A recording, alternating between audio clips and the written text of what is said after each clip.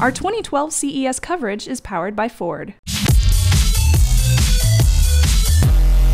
For Hak5, I'm Darren Kitchen here at CES 2012 checking out Tamaggo. Tamaggo has this interesting product here that they're calling the 360 Imager. What this guy does is takes photographs, panoramas in 360 degrees, very simply with just the push of a button. The operation looks pretty dead simple. What we have here is an LCD on the back for viewing of photos and other such information right there. A big, huge button, and that's it. There's a USB port and mini back here to charge the device, to get photos off of the device. You can also get photos off of the device via Bluetooth and Wi-Fi. Not sure if it's Wi-Fi Direct Connect or how. They haven't been able to explain the mechanics of it. This right here is just a prototype.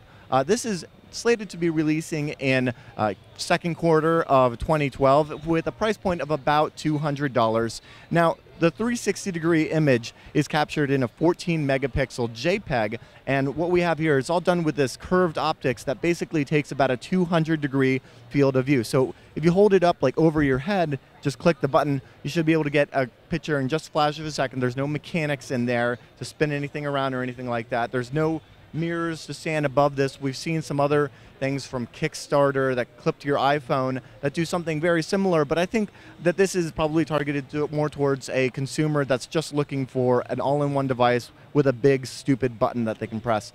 Some other features that it has is the ability to take, in addition to a 360 panorama horizontally, but to hold it vertically, you can put it on either end and take really long photos. So if you're in front of a building or something like that, you could get a pretty stretched out image all the way to the top. I'm looking forward to seeing actually how it is implemented, because that's really what it all comes down to. But right now in the hand, it feels great, and I'm sure that it'll find a niche in real estate and other such events. For continued coverage of CES 2012, go ahead and head over to revision3.com/CES. And of course, I'd like to thank Ford for powering our CES coverage.